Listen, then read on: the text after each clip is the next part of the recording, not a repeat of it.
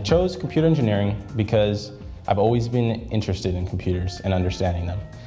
You know, I used computers every day and I had no idea how they did what they did, and I really wanted to get a full understanding of it. Instead of just learning about software or instead of just learning about hardware, I wanted to do both, and that's what I did with computer engineering.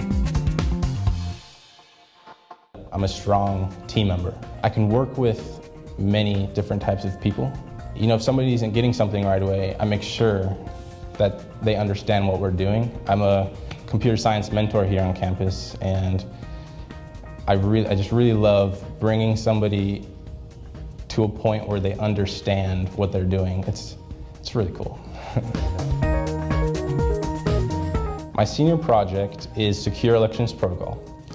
It's basically the study of cryptography. It's going to have 2 voting stations, each using a Beagle Bow in black.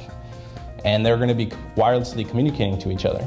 One's going to send an encrypted message, and the other one is going to receive and decrypt that message. It's going to be using LGMAL encryption protocol and something called zero knowledge proofs, which validates each vote.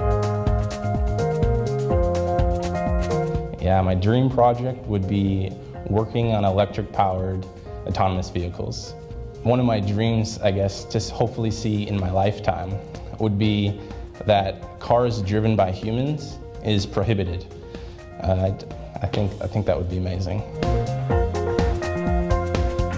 I would love to work at a company that has endless learning opportunities, where I can always learn and further my understanding of material and just love what I do.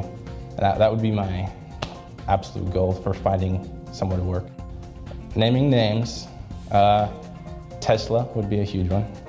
Qualcomm, they offer a really cool employee program where you're able to learn any department in their company. If you're an engineer, you can learn about business, for example. Intel would be a great company to work for.